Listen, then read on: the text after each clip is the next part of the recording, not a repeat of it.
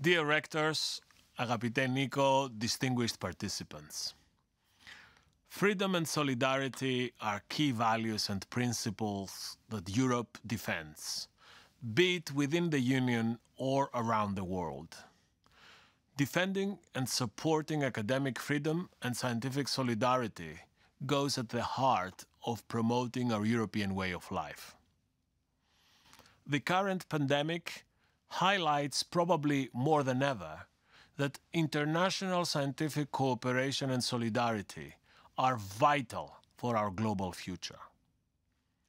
To restore global public health security, we need to bridge talents beyond borders, and even more importantly, beyond politics.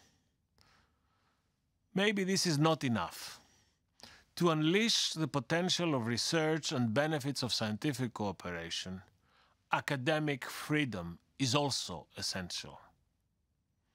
Like said one of the most famous refugee scientists of all times, Albert Einstein, it is only men who are free who create the inventions and intellectual works which, to us moderns, make life worthwhile.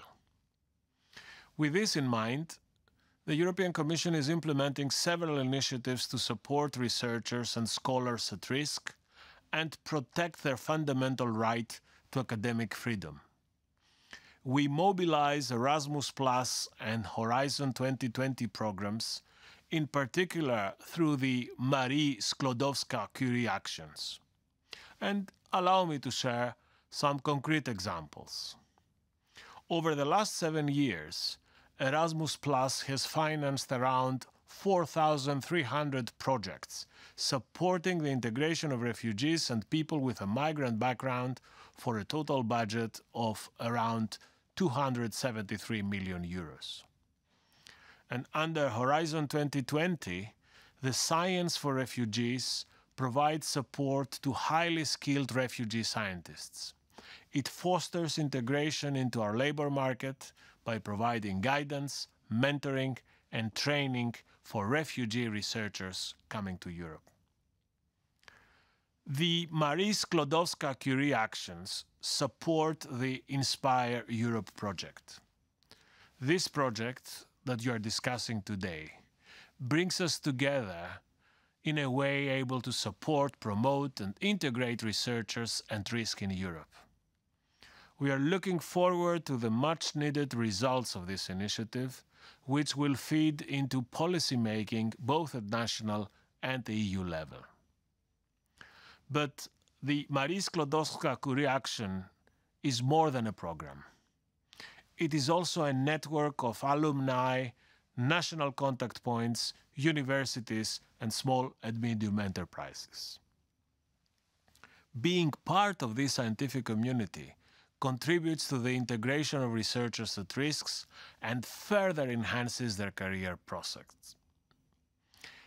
Marie Sklodowska-Curie Actions is one of the most international EU programs.